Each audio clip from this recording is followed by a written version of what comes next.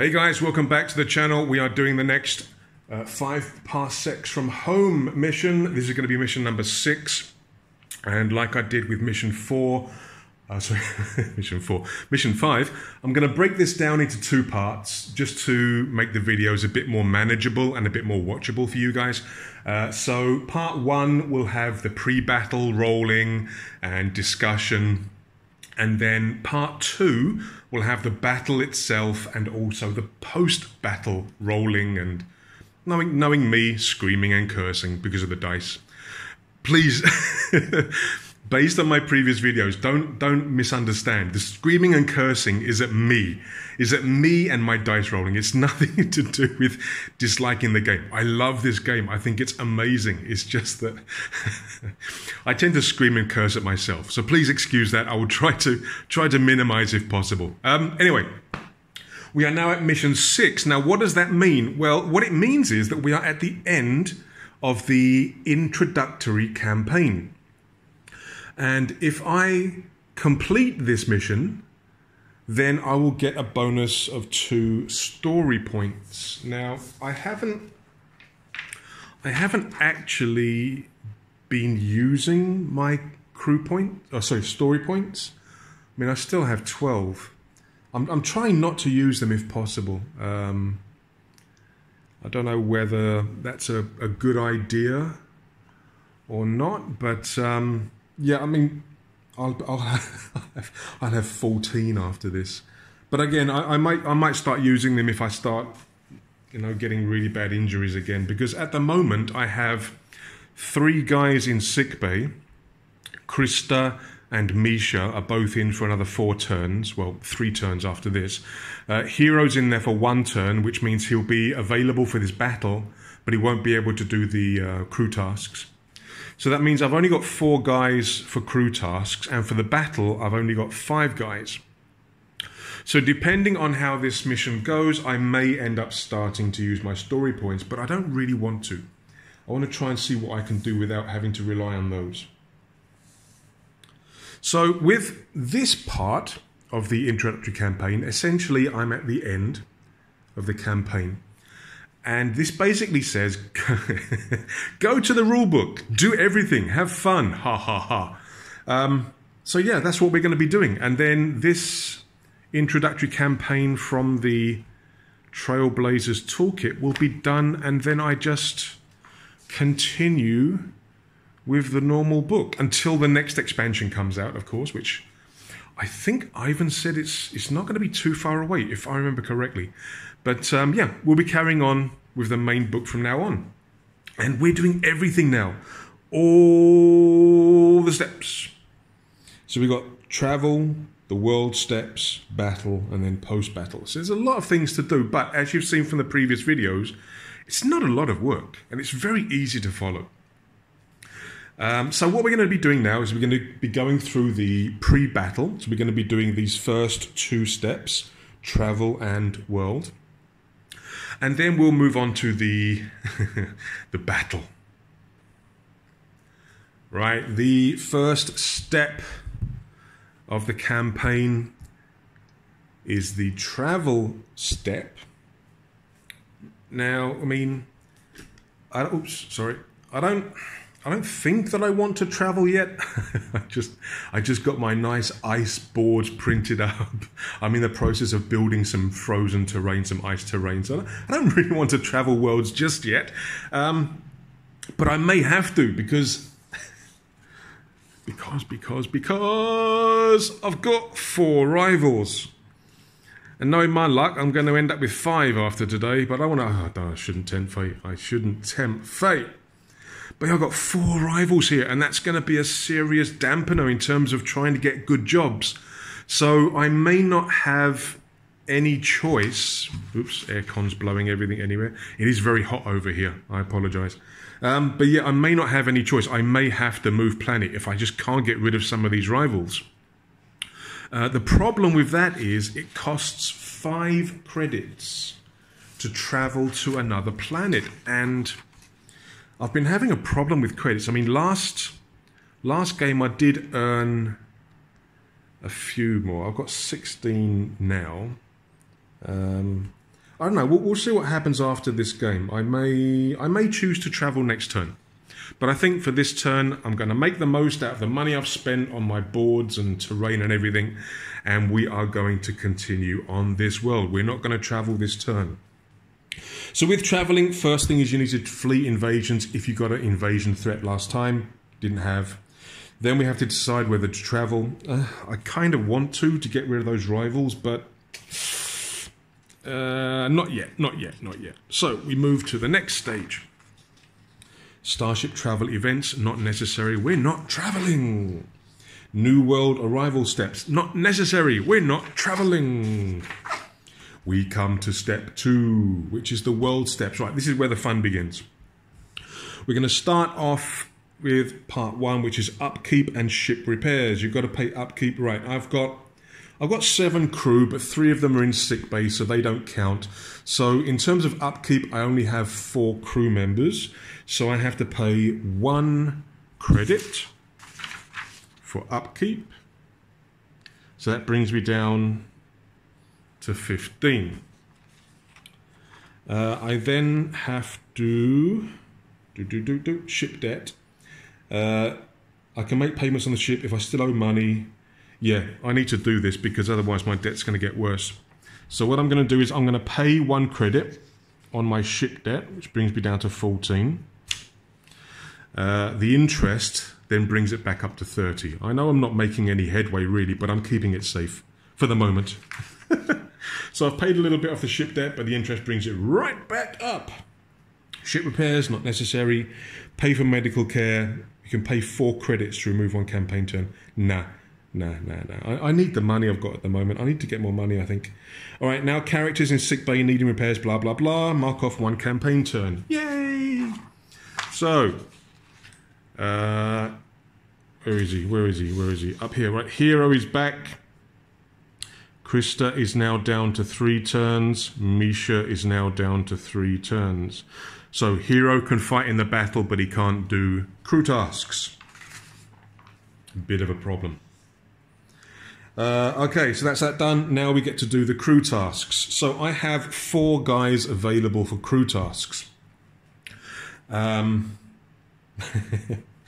here's the thing. I kind of want to do one of the patron jobs that I got last time. This one. Local government, plus 2 credits. It has to be this turn because last turn I rolled this turn or next turn. So this turn, it's this turn. And then condition is reputation required. So I had to do a patron mission first, which I did last time. And I kind of want to do this patron job because it's plus 2 credits. But, here's the but. These bastards, and again, excuse my language, these awful individuals or groups, they're going to try and prevent that because I've got 4 rivals. So what I do is before I actually roll the battle, I have to roll to see whether the rivals interrupt me, and I have to fight a rival battle instead, which would mean that I would lose the patron job, and I would also lose the patron because you have to determine the job offer and accept the job offer before you check the battle. Now, if you accept a patron job and you fail, you lose the patron. So this kind of rival roll to see whether the rivals are intercepting me, it's kind of important. Otherwise, I lose one of my patrons. So what I'm going to do, I'm going to send 2 of my guys, which is the maximum per task. I'm going to send 2 of my guys as decoys. What that does is it gives me a plus 2 to my roll to avoid the rivals. All right? So it gives me a little bit of a bonus, a little bit of a benefit. Yeah, plus 1 to the roll for every crew member sent as a decoy. So if we take a quick look, we basically have to roll. If we roll equal or lower than the number of rivals, one of them has tracked me down and we have to fight them instead of fighting the bloody mission we want to do. So at the moment it's on a 1 to 4, which is crazy. It's terrible. It's not what I want. So now with my 2 decoys, Dex and Khan, that's just going to be a 1 or a 2. Yeah, instead of a 1, 2, 3, 4. So I've got, there's still a bloody chance. You know me and my dice rolling. There's still a bloody chance I'm going to end up with a rival. But I think it's worth the risk because I really want to do that patron job. So we're going to send 2 on decoy. We are going to give Zorgi is going to go trading. And Crichton, I'm going to take a risk. I said before that I'm a little bit scared of these repair rolls. But I'm going to take a risk because I kind of want that armor. And the roll's going to be exactly the same as if it was Misha, because I think Misha has a savvy of +1. She gets another +1 for being an engineer. But Crichton has a savvy of +2. Now, I know it says here, look, this is the bit that's scaring me. This bit down the bottom here, that's the bit that's scaring me. A natural 1 always fails and means the item is beyond fixing. I rolled a lot of 1s. And I've got to get a 6+ to repair it. So that's the plan. Trade, repair battle dress, decoy, decoy, decoy, decoy, decoy. Sick, can't do bugger all. All right, that's the plan. So let's start with Zorgi. Zorgi's going to do trading, so we're going to roll on the trade table. We are going to roll white first. We get an 11. 11. Quality food and booze. Recruit a new character to your crew. Single use. Oh, well, that's rather nice. Let us write that down. We get a new character. So we get a new crew member. Excellent. Well, I don't know about excellent, but it could help in the battle. Might not help in terms of upkeep later, but never mind, we get a new crew. Well done, Zorgi, you found somebody. Or did you subtly convince them with your claws and weapons to join the crew? No, it said quality food and booze, so that's the reason. Okay, trading is done. Excellent. Now what we're going to do... Oh, God, now what we're going to do. We're going to be doing the repair. Oh, nuts. I'm terrified of this. All right. If you've had items destroyed, yes, I've got 3 items destroyed or damaged. I've got battle dress, handgun, and glare sword. Honestly, I think the battle dress should be done first, and I think that this is per item. I don't think you can do all your items in one task. So roll d6, add savvy, add +1 if he's an engineer. Nope. You may spend credits on spare parts. Every 1 credit spent before the roll grants a +1 bonus. That could be worthwhile. Should I spend 1 credit on this? I mean, I've got a +2, so I need to roll a 4+. Should I add a 1 credit just in case? I don't think so. I don't think I'm going to add a credit. I still need credits, I think, from a lot of stuff. So I'm getting a +2. Right, we've got a 4+. I'm just gonna risk it. 4+. No, didn't work. So the battle dress is still damaged. Damn it! All right, and then we've got our 2 decoys to roll. I mean, when I do the rival roll. Okay, so that was. I mean, that's okay. I've got a new crew member. Let's just quickly roll up the new crew member before we continue. Yeah. What the hell? Right, I will take my trusty bookmark. Just keep it there. Right, let's just quickly generate this new crew member.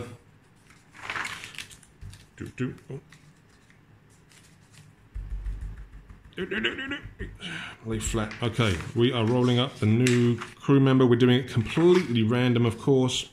So we're rolling percentage. We are going to roll blue first. We get 33.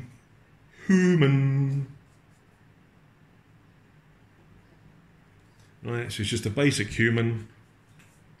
Let us now roll.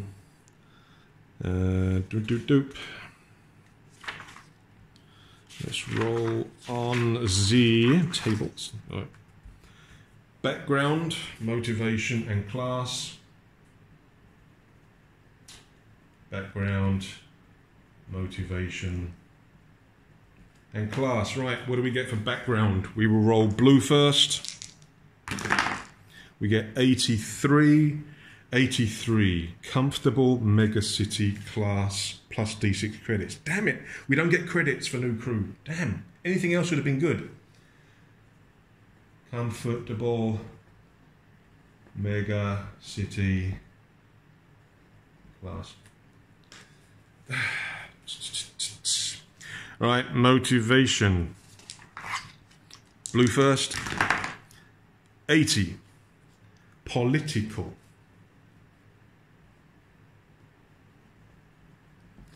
All right, political. We get a patron and another story point. Oh, well, okay, so we're going to end up with a ton of story points. So I've got 13 story points now. And we get another patron. Plus one patron. I'll do that in a second once we've finished with him, her, it. Class. We're going to be doing white first. 38. Otherwise, that'd have been 83 again. Ooh. 38. 38. Oh, damn. That's not good. No stat increases, no gear, no gadgets. Just credits that I can't have. When you roll up a new member, you don't get the credits. You get everything else but the bloody credits. Damn it. Okay. Ah, dear. All right. So we don't get that. However, we do get a new patron. We get a new patron, we do. So let's roll up the patron. Don't need that there anymore. Let's roll up the new patron. So the patron... So the patron hangs about. Patron. Right, so we roll here, D10. We get a 1. It's another corporation. Could it be the same one? So the patron is... Let me write it on here. I have the sheet anyway. So the patron is a corporation. I might actually do, in terms of story-wise, I might actually do it as the corporate patron I had last time, because they offered me a one-time contract, but maybe they noticed that I succeeded in the other patron mission and they're willing to offer me another job. I think that kind of works in the story, so we'll add back that other corporation, I think, the other corporate sponsor. What was it? Synergistic somethings or whatever, wasn't it? So we'll add the corporation back. Okay, but I do roll for benefits because benefits are always the same for each patron. So I always roll when I create them for the benefits. None of my patrons have had any benefits yet. I need corporation, I need an 8+ for benefits. Nope, no benefits again. No benefits again. But we have another patron. Okay, sweet. All right, let us... I don't get a new job from them unless I go looking for patrons later. So they're just there for the moment. All right. So we've done that, and we've done that. So job offers. I'm not searching for a patron to find a job because I do have 2 which are kind of still available. The private organisation I accepted last turn. I don't think I can generate a new job for them unless I actually use a task to go looking for a patron job. So they're still with me, but they haven't got any more jobs at the moment because, like I say, I'm not spending a task to go looking for jobs. But I do have these 2 outstanding jobs. The sector government is +1 credit this or next turn, so maybe I can do this next turn. But the local government is the one I want. It's +2 credits. Has to be done this turn. So I think I'm going to accept this one and just, oh, sorry about the aircon, and just hope that I can avoid the rivals. Because if I don't, I lose the job and I lose this patron. And that +2 credits would be really nice. Right, so let us go to the next stage. Assign equipment. Yeah, I'll do that afterwards. It's not a big problem. I've got a bunch of stuff I need to think about, like all the grenades I've got. Resolve any rumors. Yeah, you've got to check this because maybe we'll get a quest. So rumors, I have 2. So roll a d6. If the roll is equal to or below the number of rumors, remove and we start a quest. Right, so I need a 1 or 2. Nope, I don't get it when I want it. No quest. Right now, oh shit. Okay, now choose your battle. First, you must check that your rivals give you the opportunity to choose your battle. Yeah, bitches. Tally up the number of rivals. I have 4. On this planet, I've got 4. I have 6 in total. I've got 2 on another planet who didn't follow me. I've got 4 on this bloody planet. All right, if the roll's equal to or lower than the number of rivals, one of them's tracked you down and you have to fight them. Now, I did send these 2 on decoys. I'm getting a +2 to the roll. So instead of rolling 1 to 4 for rival, I'm rolling 1 to 2 for rival. Now, oops, sorry, getting excited, knocking the camera. Let us see what we get. Rolling, rolling, rolling. We get a 6. No rival. Thank frick. But that also means I can't get rid of them. When you can get rid of rivals if you fight them and defeat them and hold the field. There's a chance they'll leave you alone. If you don't fight the rivals, they're not going to leave you alone, which means they're still going to be there. I don't know, maybe next time I'll fight them. Okay, but this time, no! We're doing the patron mission. Wonderful, wonderful, wonderful. Okay, so we're doing the patron mission. Now I can roll up all the details. So we're doing the, which one is it? It is the local government. Local government. So we're accepting their job. It's +2 credits. It is this turn.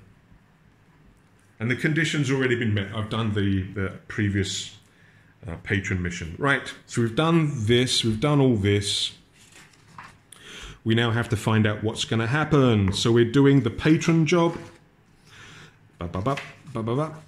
So, okay, deployment conditions before we do the objective and everything else. So, deployment conditions. We are rolling blue first.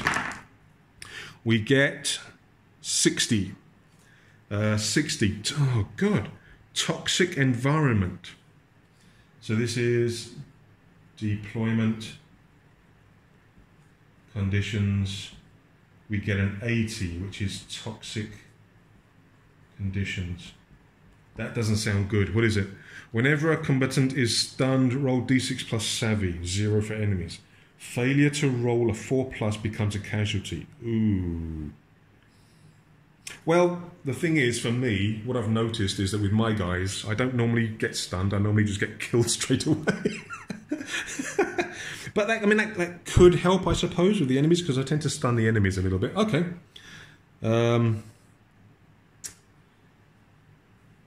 Yeah, okay. Toxic environment. Notable sites. If you're fighting invasion, you don't roll. Okay, so we roll percentage to see if a notable site is present. So again, we're rolling here. Blue first. 36. 36. Priority target. Select a random enemy figure, add +1 to their toughness. If they're slain, gain D3 credits. Alright, so notable sites. We get, what do we get? We get a 36, which is priority target. I'll write down all the details properly on the sheet later. Okay. So we've got another target, another guy I need to really take out. Add +1 to their toughness. Ooh, that could be a problem. All right, determine objective. We're doing a patron, so we're rolling a d10 for the objective. We get a 9. A 9 is fight off. I think that's just a standard battle. So objective is fight off. Yeah, I think fight off is just... It's just a bog standard. Yeah, it's just a bog standard battle. To win, you must hold the field. So it's just a bog standard battle. Okay. But I do have that priority target as well, which could affect things. All right, that's that done. Dum. No rivals. Determine the enemy. Right. For a campaign crew size of 6, roll 2d6 and pick the higher result. This number of opponents. Yeah. So we're doing that. Let us roll to see who we're facing first. So we're doing a patron mission. So blue first. 0-5. So a 0-5 will be a criminal element. Now I'm going to write this on here. So we've got criminal element. Okay. Criminal element. When setting up, roll d6. If the score is 1 to 3, that many bonus credits will be paid out if you hold the field. Okay, opportunity for more money. Career criminals also tend to get even. When rolling to see if a defeated criminal group becomes a rival, you must roll 2d6. Ooh. And there's also a chance they hate us and get more people. Ooh, okay, never mind. Right, so we get criminal elements. Now we're rolling on this table here, the criminal elements table, to see who we're facing. Blue first. We get 49. 49 gene renegades, devotees of post-growth genetic reconfiguration. They can take the form of everything from a woman with blue skin to cat bear people. Alert, you are -1 to seize the initiative. Okay, so we're up against gene renegades. What figures shall I use for these? They've got a toughness of 4, so one of them is going to have a toughness of 5. C, cautious, no combat modifier, 5 move, 1 to 2 panic, and +1 numbers. We've got a -1 to seize initiative. Okay. Let's see. Okay, so the Gene Renegades is weapons. Okay, 1B is for the weapons. There's 2 different tables. The 1 refers to one table, the B refers to another table. Okay. Let's see how many. Just put that there. Let's see how many there are. And again, I'm going back to the page just to make sure I don't make a mistake. All right, so we're rolling 2d6 and we're picking the highest number. Okay. Shit. So, so we rolled a 6. They've got a number. They've got a modifier of +1. So I'm up against 7. Shit. Okay. Crap. Okay. If you encounter 7 plus 2 specialists. Oh God. So 2 specialists. If you encounter 4 or more, 1 will be a lieutenant. So we've got 1 leader or lieutenant. So then we've got 4 grunts or goons. Ooh. Now we have to check whether there's a unique individual. That's not good. Okay, so we're rolling 2d6. On a 9+, they're accompanied by a unique individual. Right, so we're rolling 2d6. 4. No unique individual. Thank God, that would mean there would be 8 of the buggers. All right, so we're up against 7 Gene Renegades, one of whom has a toughness of 5. Oh, crap. Should I roll up? Which one is the... Yeah, I think so. Where was that notable site? So that's a random enemy figure at +1 to their toughness. All right, so we've got 7. So what we'll do is we will roll a d8, ignoring the 8, and that should be able to tell us who is going to be the enemy. So just give me 1 second. I'm going to find a d8. So ignoring 8, so we're just going to keep rolling. On a 1, it's the leader. A 2 or 3 is one of the specialists, and 3 to 7, no, 4 to 7. Hang on, 4, 5, 6, 7. So 1, 2, 3, 4, 5, 6, 7. Yeah, 4 to 7 is going to be a goon. All right. We rolled a 4, so it's going to be one of the goons. One of the goons. One is the priority target. So one of the goons is going to be the target for me to get the extra bonuses, and one of the goons has a toughness of 5. So I'm going to have to make sure that I can see which one's which. All right, oh dear. What's next? Weapons. We are at 1B. So what we do now is we go all the way over here. All the way over here. Here are the weapon tables. So this is for the grunts and the leader. So we roll once for all the grunts and then once for the leader. The leader will get a blade, and also I think he gets a +1 to his combat skill. The specialists will roll on this table. So we're rolling 1B. So we roll for the troops first. We're rolling a D6. They get a 6. Oh shit! They've all got shotguns. Oh crap! That ain't good. Okay, the leader. 3. Colony rifle.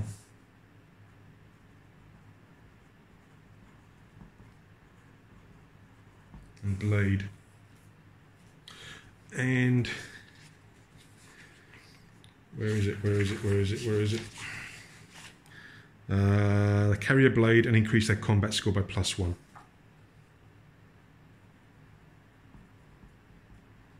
Right.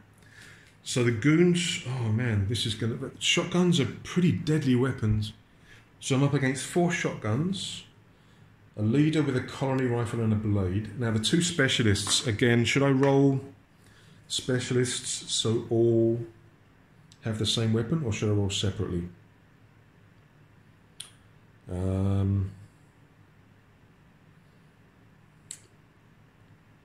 I'll roll separately, what the hell.